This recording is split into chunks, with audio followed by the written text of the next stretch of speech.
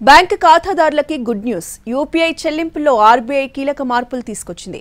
UPI ద్వారా చేసే పన్ను చెల్లింపుల పరిమితిని పెంచుతున్నట్లుగా ఆర్బీఐ గవర్నర్ శక్తికాంత దాస్ ప్రకటించారు. ప్రస్తుతం ఉన్న 1 లక్షను 5 లక్షలకు పెంచుతున్నట్టు ప్రకటించారు. దీంతో వ్యక్తిగత ఆదాయపు పన్ను, ఆస్తి పన్ను, ముందస్తు పన్ను చెల్లింపులు చేసేవారు 1 లావాదేవీలో 5 లక్షల వరకు చెల్లించే అవకాశం ఏర్పడుతుంది.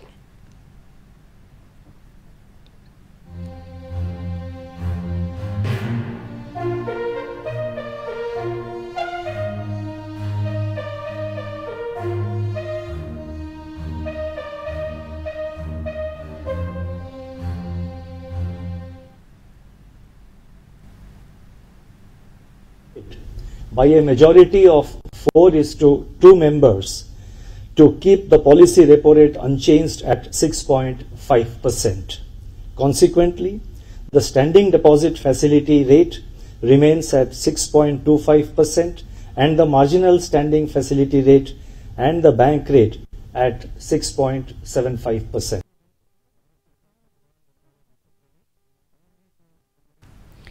యూపీఐ చెల్లింపుల పరిమితి పెంపు గతంలోనే ఉంది.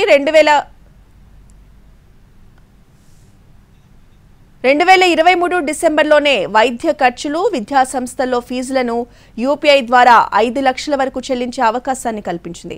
అంతకుముందు క్యాపిటల్ మార్కెట్లు, బీమా, విదేశాల నుంచి వచ్చే రిమిటెన్స్ల చెల్లింపుల పరిమితిని సైతం 2 లక్షలు చేసింది. మరోవైపు ఐపీఓల్లో పెట్టుబడి, రిటైల్ డైరెక్ట్ స్కీముల్లోనూ 1 లావాదేవీకి యూపీఐ ద్వారా 5 లక్షల వరకు చెల్లించే అవకాశాన్ని ఇచ్చింది. ఇప్పటి వరకు లక్షకు మించి పన్ను చెల్లించాల్సి వచ్చిన వారు క్రెడిట్, డెబిట్ కార్డులను వాడేవారు లేదా బ్యాంకుకు వెళ్లి చేసేవారు. కార్డుల ద్వారా అయితే సివివి, ఎక్స్పైరీ తేదీ సహా ఇతర వివరాలు ఇవ్వాల్సి ఉంటుంది.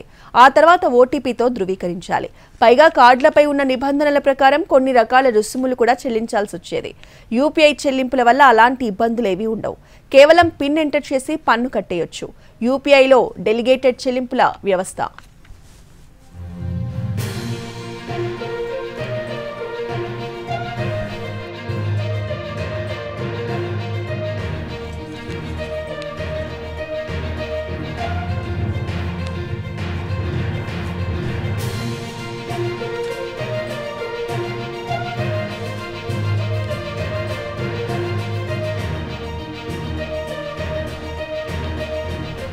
ఆర్బీఐ రెపో రేట్ పై కీలక నిర్ణయం తీసుకుంది. రెపో రేట్ను 6.5% వద్ద స్థిరంగా కొనసాగిస్తున్నట్లు ఆర్బీఐ గవర్నర్ శక్తికాంత దాస్ ప్రకటించారు.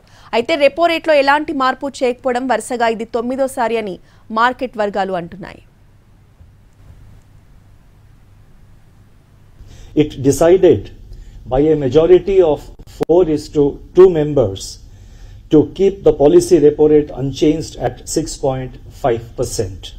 Consequently, the standing deposit facility rate remains at 6.25% and the marginal standing facility rate and the bank rate at 6.75%.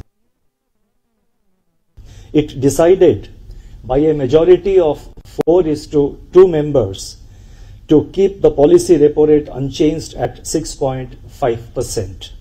Consequently, the standing deposit facility rate remains at 6.